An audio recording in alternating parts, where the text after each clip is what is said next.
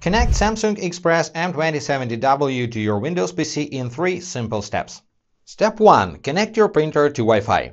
Make sure your printer is powered on. If the display is inactive, activate the display by pressing the power button. Wait for warming up.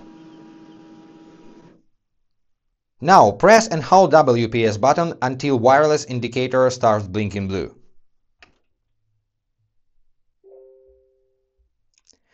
Release the WPS button. Next, take your Wi-Fi router and find WPS button on its case.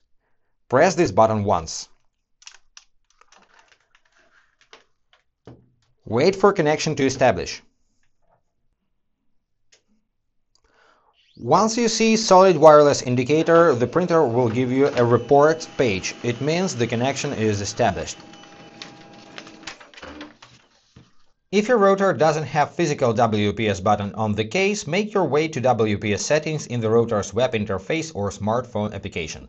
Apply to the router's user manual or Google search to find out how to do this. Step 2. Add the printer to your printing system on your computer. Stay connected to the same Wi-Fi router as your printer.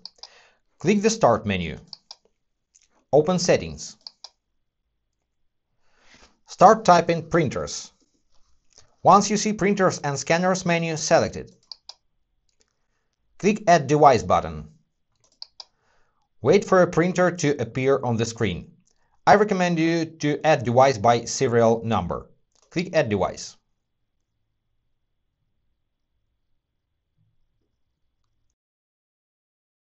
Once you see the ready word under the serial number, proceed to the Step 3. Step 3 is drivers installation. First, Google search for drivers for Samsung Xpress M2070W. Then visit the first HP support link where your printer's model is specified. On this page, first of all, choose your operation system if it's not detected automatically. Click Choose a different OS. If you use Windows 11 anyway, choose Windows 10. Close this window.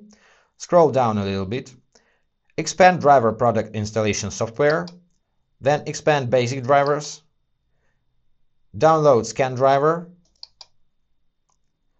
Once downloaded, refresh the page. Scroll down, expand this menu again, expand Basic Drivers, and download Printer Driver as well. Once downloaded, close your browser, open your Downloads folder, find the downloaded files, double-click to open the first file, click Yes in this window, click Next in the installation wizard. Check these two checkboxes to accept the license agreement. Click Next. Click Existing Printer. Click Next. Once your printer found, just click Next once again. Click Next to install driver, and Next one more time.